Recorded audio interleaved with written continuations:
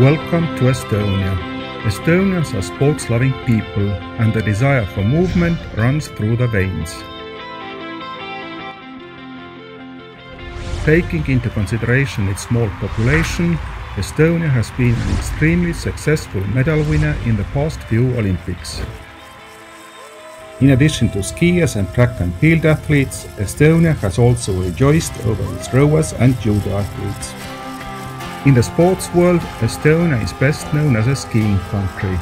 This is also thanks to the cross-country skiing World Cup stage being held in our cross-country skiing resort of Otepää. The culmination of Estonian skiing season, 63-kilometer Tartu skiing marathon, challenges thousands of people to pit their physical resolve against the challenging course. Cross-country skiing is an important sport with a long tradition in Estonia. That's why, during snowy winters, skiing is a pastime for the whole family. Mathematicians are no exception.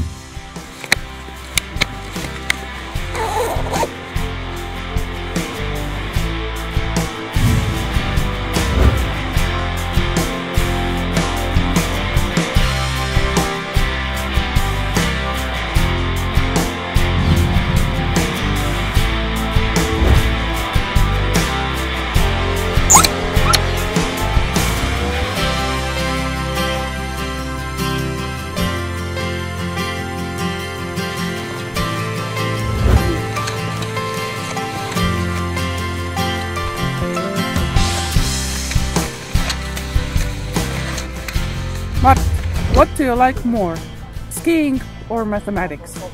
Well, there is a difference between skiing and also a difference between mathematics and mathematics. I do like classical skiing, and classical, it means theoretical mathematics.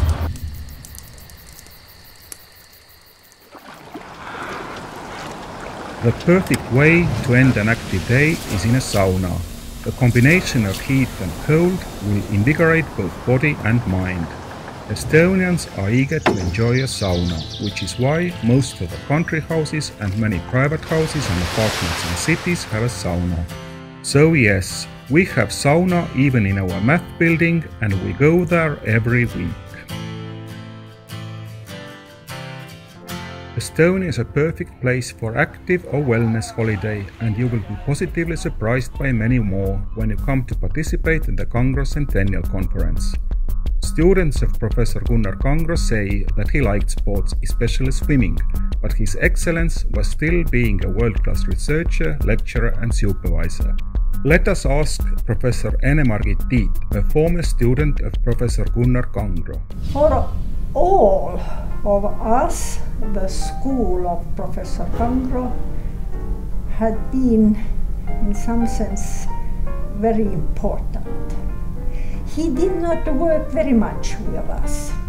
In fact, maybe once a month we went to Professor and demonstrated what we had done during this time, and we had to tell about our new theorems, etc.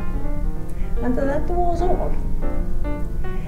But this was in some sense very strong school, because we were not allowed to go to Professor and say we have nothing done during this month.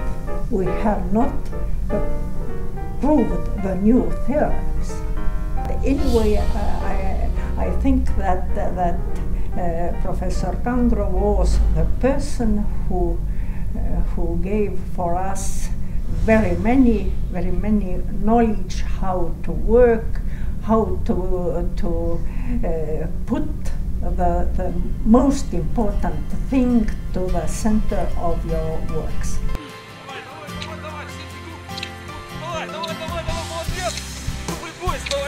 Давай!